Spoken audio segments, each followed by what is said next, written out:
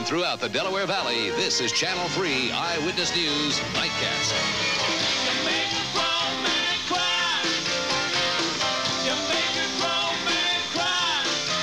The Stones, rolling on steel wheels, open a major U.S. tour. And the full house they rock tonight at Veterans Stadium in Philadelphia.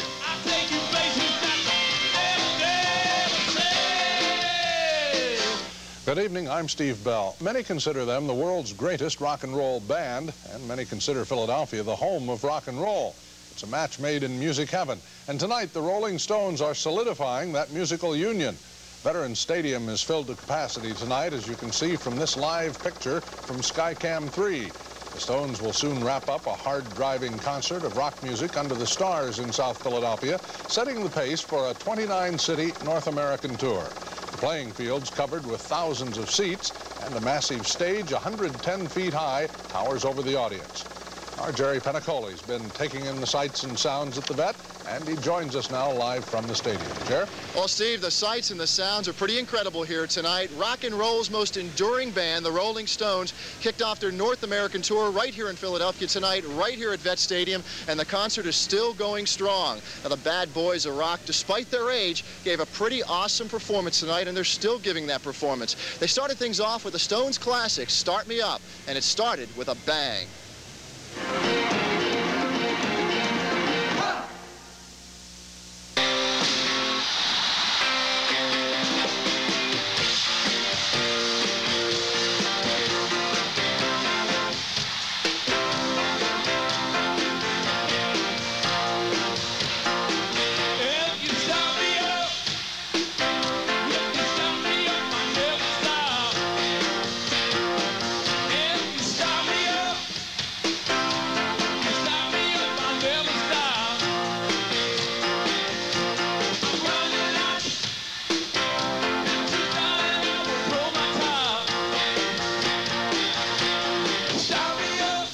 Now, they did other songs, other classics like Ruby Tuesday, Honky Tonk Woman, the song that you just heard, Start Me Up, the only song the Stones people would let us videotape tonight. They also did a lot of new songs from their new Steel Wheels album. They did Sad, Sad, Sad, Mixed Emotion. Again, there are more songs to come because the concert is far from over, I have a feeling. It started at 9:30 this evening, and it is going strong even as we speak. Now, there was one technical snafu during the song Shattered. The sound just stopped. The problem lasted for only 5 minutes. The crowd stayed very calm, and then Mick came out and said, well, you know, the setup here is made up from parts of the shutdown JFK Stadium. He quipped that, and the audience laughed. Despite the problem, though, the fans didn't seem disappointed at all. Absolutely fantastic. They put on a super, super show. This is a very well-mannered, composed concert. It's the best around. The people are great, and I love the Rolling Stones. I love Living Color. I just love Philadelphia. Yeah, what do you think of the concert? It's great. What about it? It's dynamite, and I don't even know them, and I like the concert. Now, earlier today was like a carnival here at the Vet. The fans gathered very early and were partying in the parking lots and everywhere else around here. Trudy Haynes reports now on the pre-concert Rockin' and Rollin'. By the time today's sound check got underway at Vet Stadium, fans had started already gathering in parking lots, on the streets around Vet Stadium, waiting for the bad boys. Now, 9 years and 32 albums later, the Stones are back with a reunion that also brought back fans from across the country. With the closing of JFK over there, we were all set to go to Buffalo, plans to get tickets, and all of a sudden Philadelphia stole the show. The tour also united Mom 40 plus and her daughter 17. How did you get your daughter to come? I begged her. Oh, no, you didn't. No. You know anything about the Stones? Yes, of course. Glad to be here. Yes. The scene became a familiar one as the hour approached. With the wares on display, the camaraderie in motion, the mood was set for Steel Wheels to roll. And that's the way it went when the Stones rolled into Philadelphia for the Steel Wheels concert. This is Trudy Haynes, Channel 3 Eyewitness News Nightcast. And as we look at live pictures of the concert high above Veterans Stadium, South Philadelphia from Skycam 3, we have to take note that this is not only a night of music in Philadelphia, but a night of rock and roll history as the Rolling Stones open their North American tour right here in Philadelphia. A night to remember, that's for sure. I'm Jerry Penacoli reporting live from the kickoff of the Steel Wheels Tour in Philadelphia. Steve, back to you. Okay, Jer, sounds like they've got their decibels up. Thanks. Turning to other news tonight, a look at tonight's Rolling Stones Steel Wheels concert at the Vet. Good night.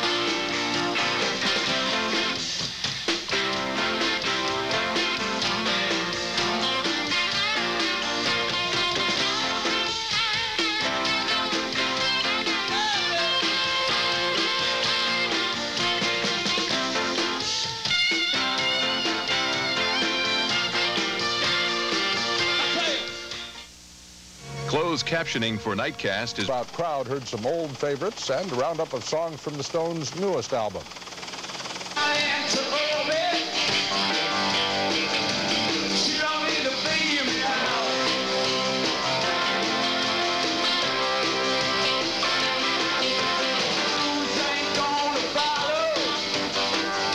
That one's called Sad, Sad, Sad from the new album. The Steel Wheels were on a roll as Mick Jagger set the pace for the Stones.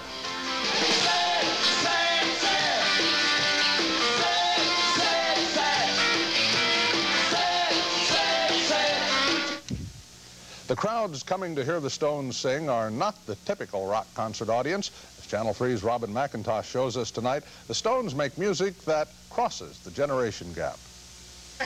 Rolling Stones, 1969, 1989. Go for heavier and 20 years older than they were in the 60s, but fans of the Rolling Stones, more used to making mortgage payments and buying concert tickets, rocked into the Vet tonight. He's my age. He makes me feel good. I love him. Rock and roll forever, yeah! In the 60s, they arrived in convertibles. Tonight, they came in station wagons.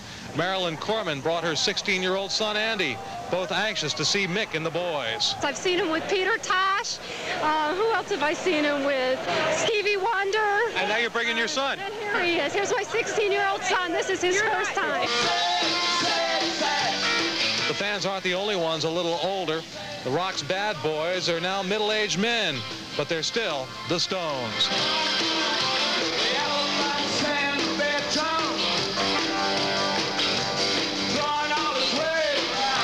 Since everyone else spent the night sharing the Stones with the next generation, so did I.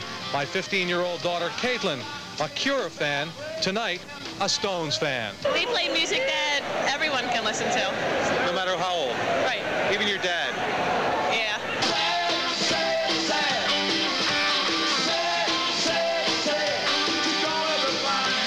The music may be 20 years old, but like an old friend, once you hear it, it's as new as today. Across all generation lines. They're exciting. They haven't aged a bit. Oh, my God. And, you know, they make great music. They're very creative. Do you think they do cross the generational lines? Oh, definitely. It seems this is evidence of it. There's something a little weird, a little eerie even, about singing the same songs you sang 20 years ago, especially with your daughter. But that's the beauty of rock and roll and the beauty of the Rolling Stones. They span the world. They span the generation gap. They're cool. They're awesome. They're cool. They're awesome. They're cool. At Veterans Stadium, I'm Robin McIntosh, Eyewitness News Nightcast. Awesome. Cool. She's right, Robin. Still ahead, Ling Ling's newborn has